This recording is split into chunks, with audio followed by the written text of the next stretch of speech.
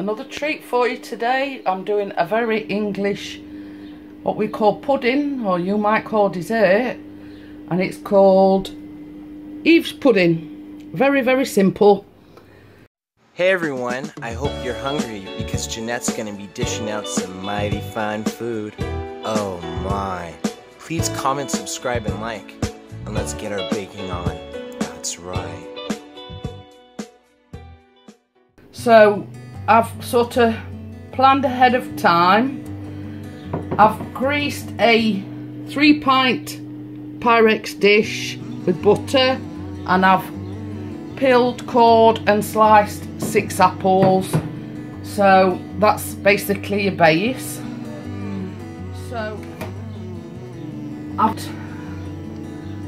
5 ounces of sultanas. It does say raisins on the thing, but you can use anything really. You don't have to use them.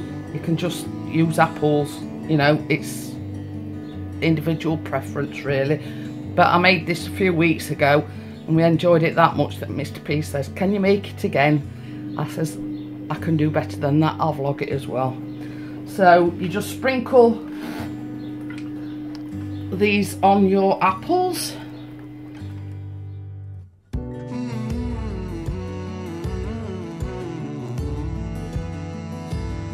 Right, I'm going to do the sponge bit on top because that's more or less done now. 100 grams of soft brown sugar, 200 grams of butter,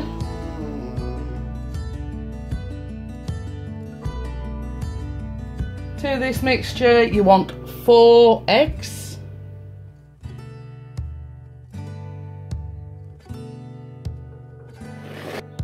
and last ingredient is 200 grams of self-raising flour.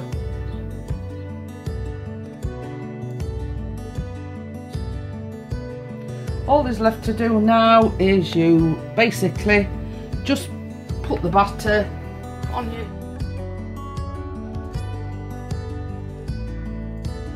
That's all done and ready to go in the oven. It's got to be on gas mark 4, 180 degrees centigrade, or no sorry 180 degrees Fahrenheit or 160 degrees centigrade for 45 minutes. So I'll see you in a little while. Wow. Right, it's been in the oven now and this is the Eve's pudding. As you can see, a lovely moist layer of sponge on top. If you want to spin the camera around Mr. P, you can see the raisins and the apple at the bottom. So I'm not going to touch it because it's just come out the oven, so it is rather hot. So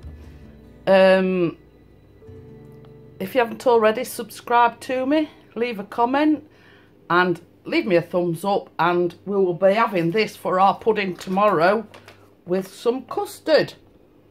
But you can really have it with anything, cream, ice cream, but we having it with custard. So we'll be having it after a Sunday lunch. So I'll see you on the next one, guys. Bye.